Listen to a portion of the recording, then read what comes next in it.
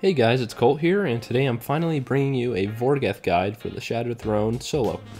This is definitely, in my opinion, the hardest encounter, so make sure you go in with as much ammo and full super, grenades, all that. So before we start, just try to imagine like a baseball diamond between the four bases.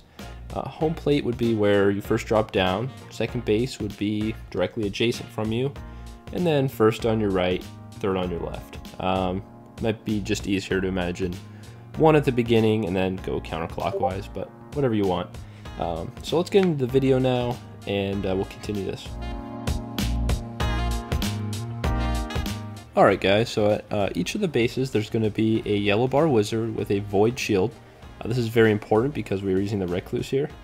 And you're also going to have a group of very aggravating ads. They have little bubbles they pop up, they try to shield the boss with gaze, so definitely don't underestimate them, and they also can snipe you, so this is why coverage is very important in this encounter. As you can see, I'm already getting let down pretty well, so these two pillars right here, try to start wedging yourself between them and rotating between them as well, so you can try to not get blasted by Vorgeth, and also so you don't get hit by the wizards.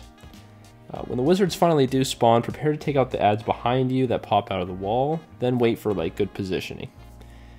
As you can see, I'm kind of just running around here looking for that positioning and to take out the rest of the ads.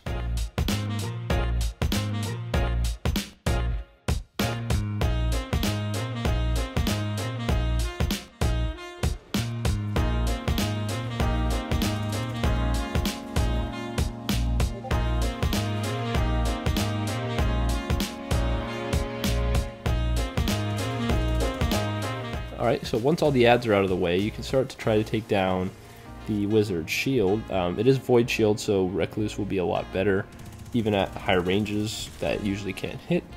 It is up to you if you want to fully kill the first wizard, or just get it low. Getting your health low is a much safer option, as there is no time limit then put on you until you actually kill one. As you can see right there, I just decided to take that wizard down because I had the positioning and I had the shot open. I wasn't getting hit by the ogre, so I started there instead. Sometimes you'll just have to try to improvise with whatever they're throwing at you. So, but as soon as you pick up one of those orbs, there's going to be a time limit going down starting I think at 45. So that's why it is kind of difficult to kill the wizards all in one go rather than just leave one weak.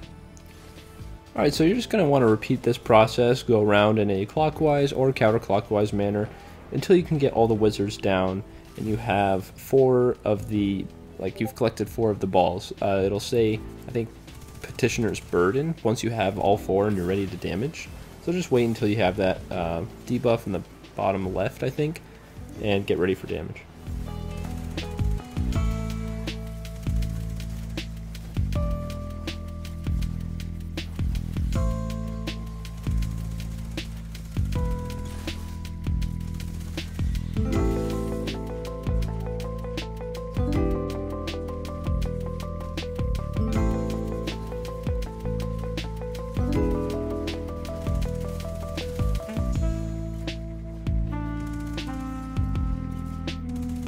If you have a smoke bomb, you're going to want to use it here to shield yourself as you bank the debuff.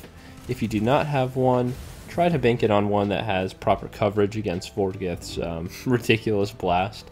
It will actually knock you off and kill you at the same time, so you're going to absolutely need cover here. Before you start shooting the boss, make sure that you've taken out the Axion darts, unless you start damaging in a super, then you can kind of just ignore them.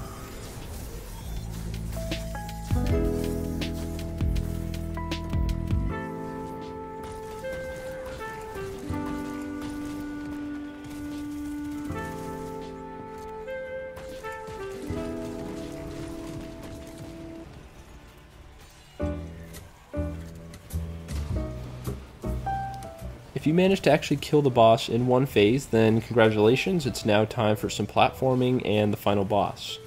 If you did not kill the boss, make your way back to the first pillar or wherever you start, and get ready to do another cycle. Remember, this encounter can be very random with how it is completed, so if something isn't working, don't be afraid to depart from this strategy and try something else. It's going to take some patience, but it can be done.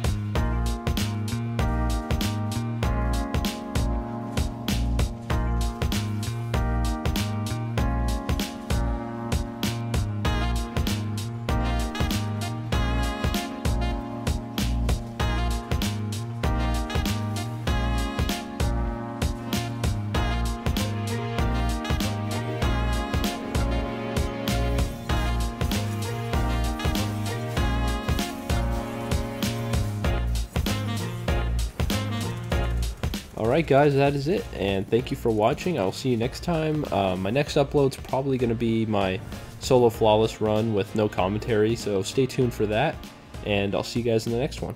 Peace.